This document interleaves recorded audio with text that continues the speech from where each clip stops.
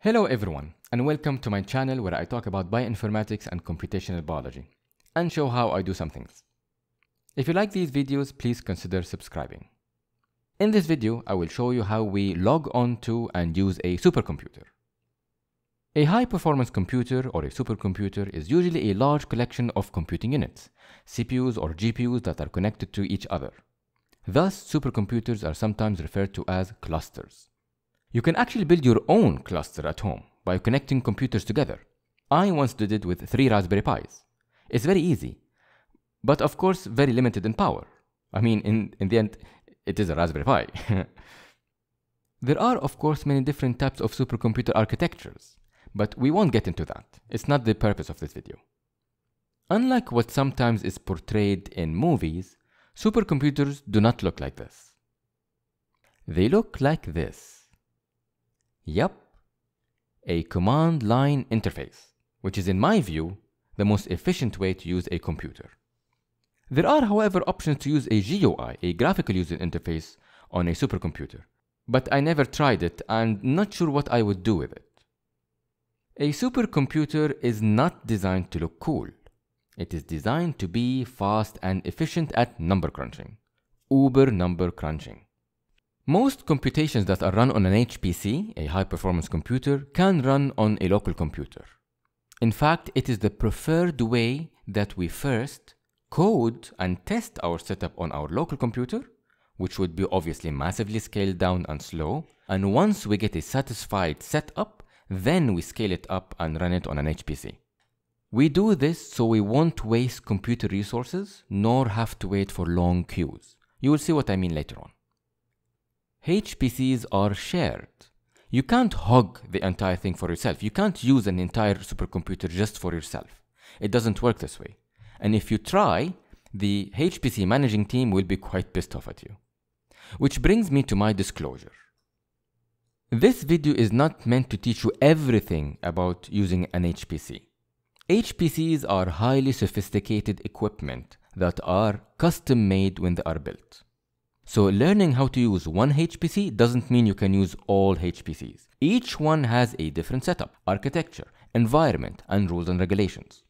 It is not like learning to use Windows and then you can use all Windows computers. No. Here, each HPC is unique.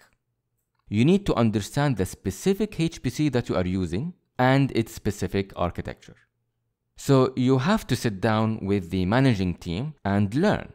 This video is meant to give you just an introduction on how we use HPCs in general, so when you do sit down with your managing team, you at least understand what they're talking about. What is SLURM, what is PBS, what is a job submission, what is a queue, etc. So let's start. So the first thing you should understand is that we do not connect to supercomputers or HPCs by wire. Not like what you see sometimes in movies. No, we connect through the network. But for security reasons, you usually have to connect through the university network, which means you have to be present, connected to the university network geographically, and then be able to access the supercomputer. Of course, this is a little bit inconvenient because sometimes you want to connect to the supercomputer from home. So the way around this is to go to your university network managers and set up a VPN. So they will give you credentials, username and password, and of course the university IP that will allow you to connect to the university through VPN, and you become as if you are inside the university. Then you will be able to connect to the supercomputer. One method I use, which at least works with me because I'm on a Linux, is OpenConnect. You have to say sudo OpenConnect and then your university IP or web link or whatever, they will give you this information. And obviously when you execute this command, you will be prompted for a username and password, sometimes two-factor authentication, depends on the setup of your university. Then you will be connected through VPN. Once you connect the VPN, then you can SSH into your supercomputer. And SSH works by typing SSH your username at your high-performance computer. When you first log on to the supercomputer, you will land into your home directory. As you can see here, this is my home directory, and it has one script called search.py. You do not perform computation on your home directory. You will be assigned a different directory specifically for computation. For example, here I am changing my directory to ibex, scratch, and my username. And now I am in the computing directory. The difference is that the computing directory is usually a different file system specifically designed for high performance computing. Your home directory isn't designed for that. Your home directory is designed for you to store your scripts, your data, things you want to download, upload, and so on. But your computing directory is where you put all your scripts and your material databases and so on, and then submit them to the supercomputer for it to perform the computation. But before we start, we have to talk about modules. And modules are a way for a supercomputer to give you varieties instead of having to install things. Because remember, you are not the administrator of the supercomputer, so you cannot install things at the supercomputer. So here, for example, you can write module avail to see all the modules that are available. For example, you can see a Python 2.7, a 3.6, 3.7, 3.8. It depends which Python you want, you can load it. So here, I'm showing you that the default Python is 3.6.1. And then when I load, I say module load Python /3.8.1, it will load that Python, and now you can see that the version has changed. So it's very important for us to understand this concept of modules so we understand how and what type of variety of programs that we can use in that supercomputer. Of course, if you want, for example, to use Python, for example, almost all my scripts are Python, you can use conda. And with conda, you're developing an environment so you can install anything you want in it. And of course, this is very convenient because if you install things, if different versions are not working together, you can just delete it and start again. So you can see here, I'm saying conda create new test env. And this is the name of my environment. Now we have to activate that environment in order to install Python libraries. And then we can write conda install. And for this demonstration, I'm just going to install NumPy because I have two scripts to show you, and one of them uses NumPy. So there is no need to install a lot of libraries because, again, it's the same concept. Now, of course, I can continue using the environment, but I prefer to deactivate it. Because remember, we are not going to perform the computation on this terminal. And this is the defining difference between using a local computer and a supercomputer. In a local computer, you would execute your script by saying python test.py, and then your script works. In a supercomputer, you have to submit your script to the supercomputer. You are connected to the supercomputer, but you are not connected to the computing nodes. So if you execute your script right now, it will work most likely exactly the way it works on your local computer. It won't be fast, it won't be efficient. No, it's just going to be normal.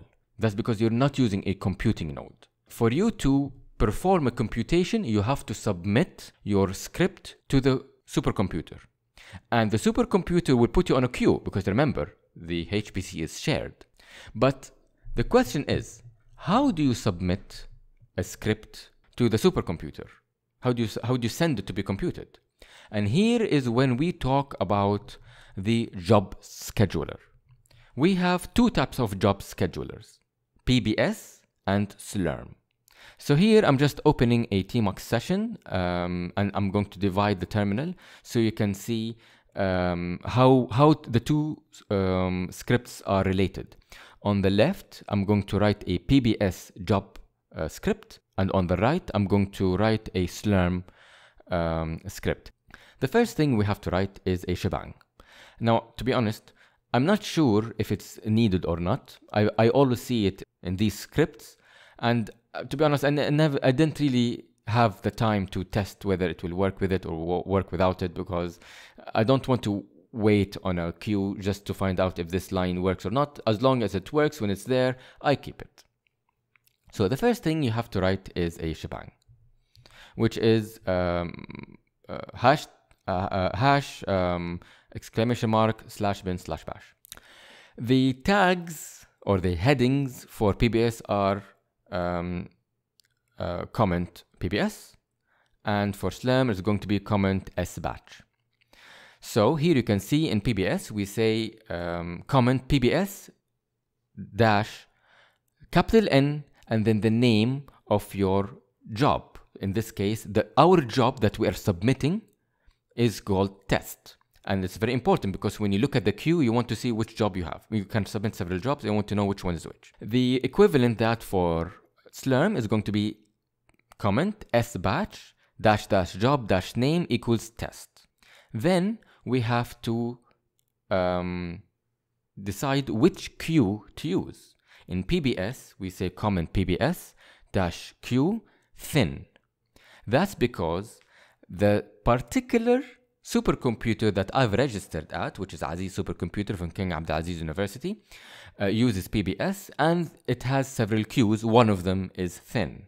Remember, for your particular supercomputer, you will have different queues. You have to assign your specific queue. Some queues would be for debugging, some queues are for large computations, some queues are for a large number of CPUs, for example, or large number of memory, but less CPUs. It depends on your supercomputer architecture. So you have to decide which queue your job fits in. The equivalent that for SLURM is going to be comment sbatch dash dash partition equals batch. And as you can see here is a very clear example because the SLURM script works at a different supercomputer than the PBS script. So the SLURM script is actually going to be submitted to the IBEX supercomputer, which uses SLURM, and obviously it has different queues. And here you can see the queue is called batch. Then we want to decide how long is our script going to compute. We can't just send a script to the supercomputer and tell the supercomputer, deal with it.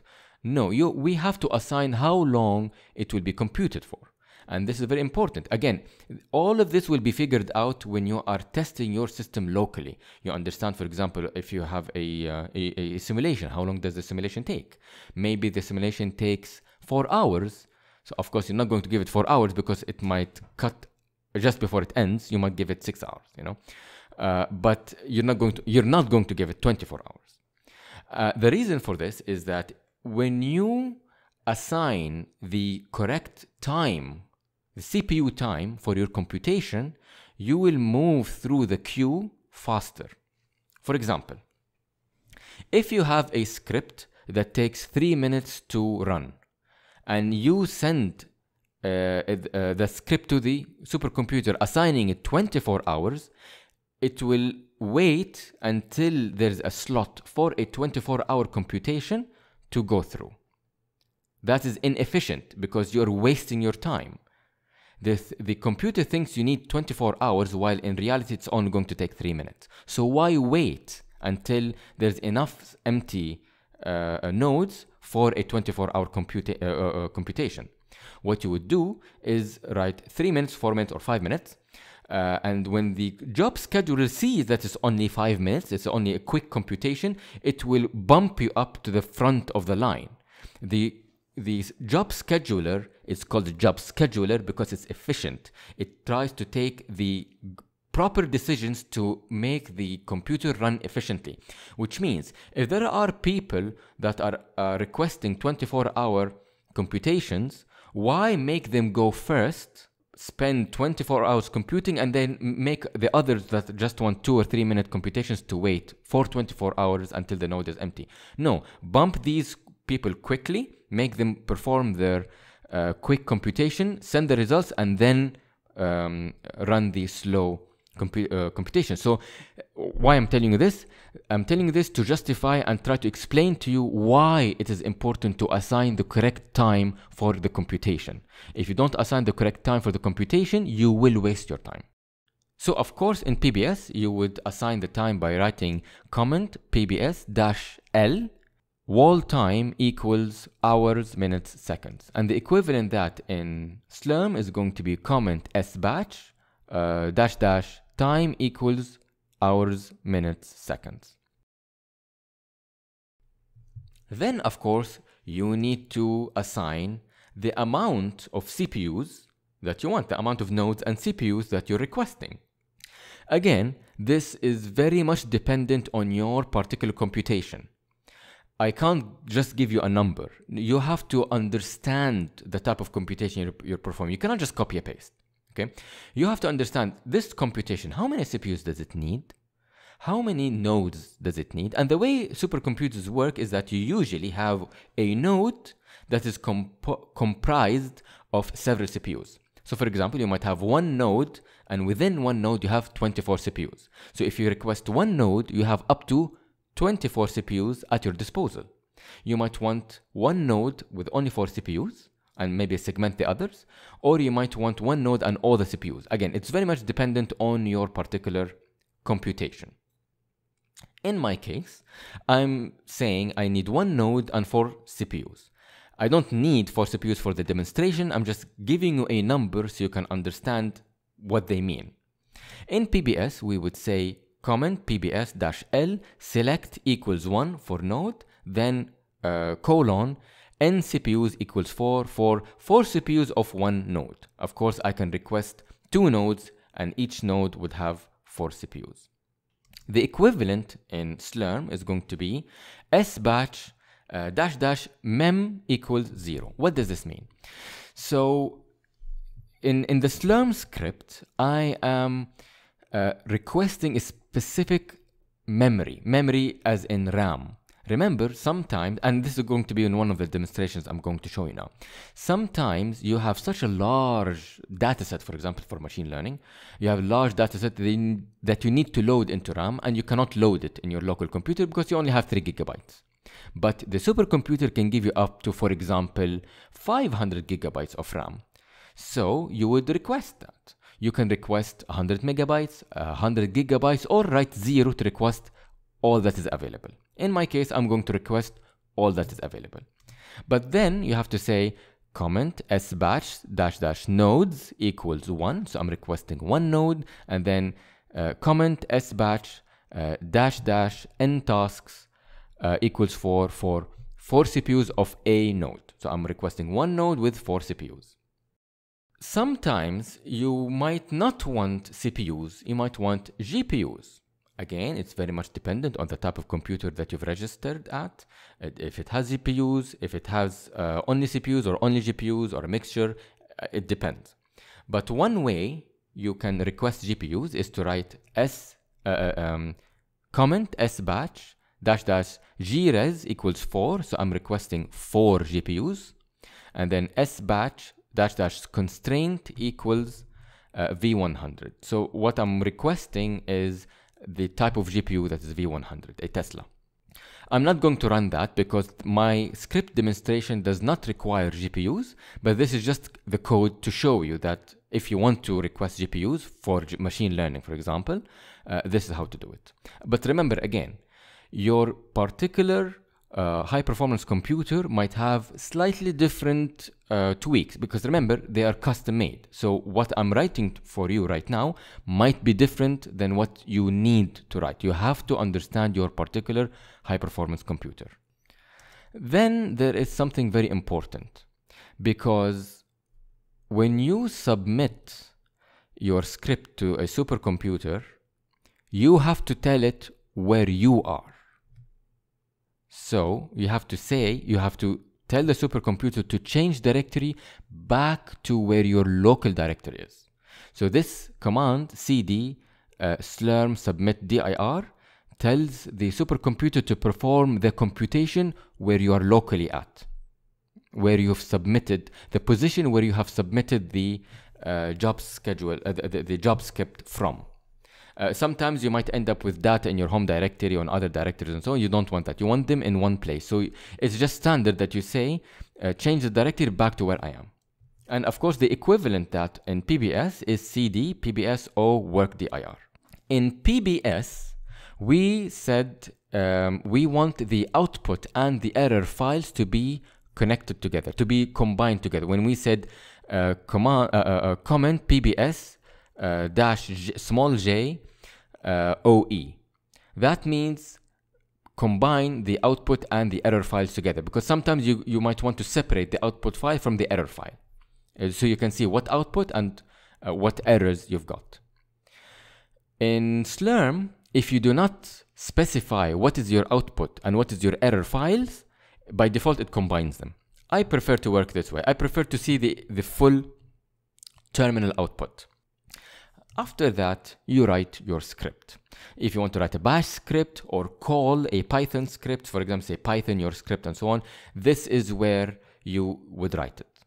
If you want to load a module, you would load a module, then activate an environment, then run your Python script. Whatever you have to do to make the script work, this is where you write it here.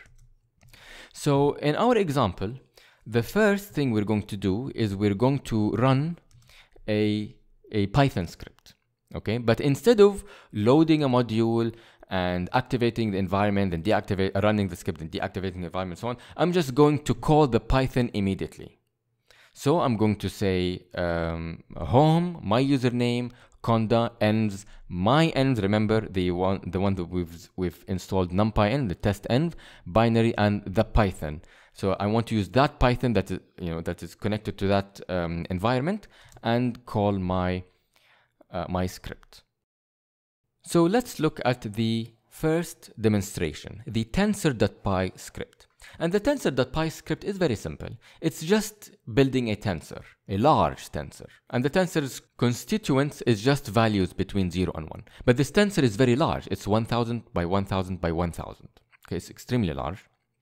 And the script basically just builds this tensor and prints its shape. This tensor does not run on my local computer. I have a local computer, a MacBook Pro 2011, if I'm not mistaken. I didn't buy it. Someone gave it to me. So it's not really a powerful computer. It only has 3 GB of RAM. But when we run this script, you can see that it cannot run. It gives you a memory error. Okay, so this demonstrates to you that this script does not work on my local computer. Now let's go and submit it to the supercomputer. Before we submit a job, let's look at how do we know that we've submitted the job. And in SLURM, you say SQ, and in PBS, you say QStat.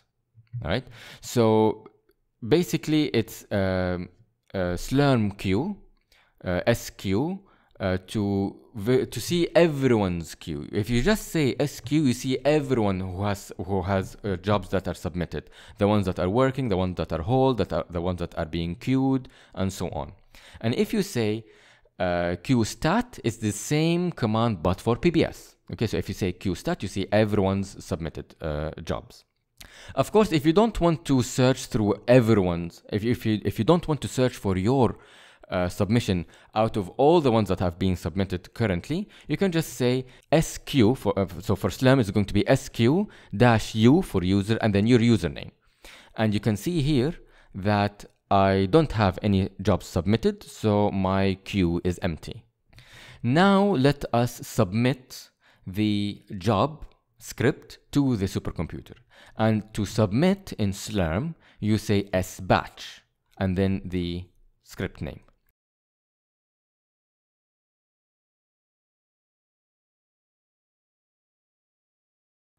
And now when we look at the queue, you can see here the job ID is 11573637. The partition or the queue, the specific type of queue that we've submitted to is called batch. The name of my job, my username, my state, and the time that has elapsed is currently being run, so 5 seconds has elapsed, and the number of nodes that I'm using up, and the name of the node. Of course, if I'm using 2 nodes, there'll be 2 names under the node list. Once you check your queue and you see, and your job disappears, it means it has completed. And when you check your directory, you'll find a SLURM dash the job ID. Let's open it, let's see what's inside it, and you can see the script has been executed to completion, which means the script built the tensor successfully without any errors and printed the tensor shape.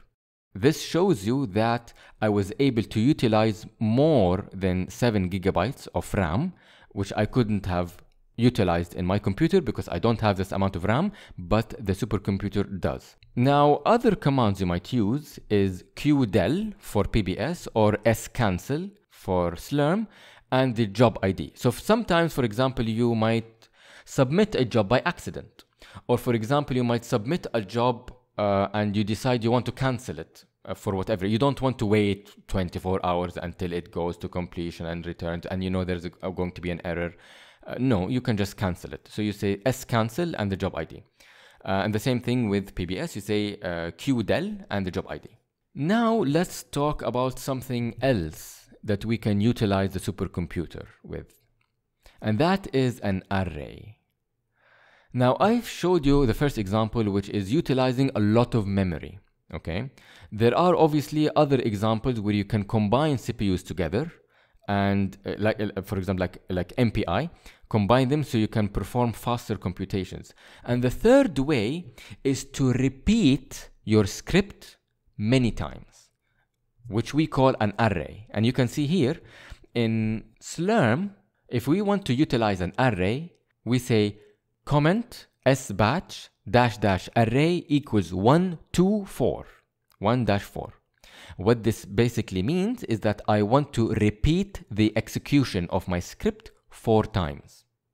What will happen is that when I send this job to the supercomputer, it's not going to perform one computation. It's not going to request 1 node. It's going to request 4 nodes, which means that it will effectively run my script, the same script, at 4 different nodes at the same time. The same thing you can say in PBS. You can write comment pbs.J 1 to 4. Why would we need to repeat our script? Well, sometimes you run Monte Carlo simulations. And Monte Carlo simulations, every time you run them, because they utilize randomness, every time you run them, it gives you a different output. And sometimes you want to collect these outputs in order to make a meaningful result. So now let's look at the coin.py script. The coin.py script, as you can see here, is a very simple script. And the only thing that it does is that it calculates the probability of you getting ahead after you've flipped a coin, virtually flipped a coin for 1,000,000 times. Okay, so you can see here I have 1,000,000 trials. I flipped a coin 1,000,000 times. And what is the probability of getting heads? Obviously, we know the probability is going to be 0.5, but that's not going to be exactly 0.5 because this is probability. Okay, so every time we execute this script, it performs 1,000,000 trials and outputs the probability. So sometimes it's going to be 0.51, 0.49, 0.5001, and so on. Every time it's going to output a different result. Now, when we submit this script to the supercomputer, it will execute the script 4 times because I've requested 4 nodes. So you can see here, my job ID is 1157369_4, which means this job ID is being repeated 4 times. And when it is done, you can see that I have 4 outputs. And if I open each of these files, you can see that the output is different. So in the end, this is a small demo on how we use supercomputers. Anyway, I hope you found this demonstration useful. Thank you for watching.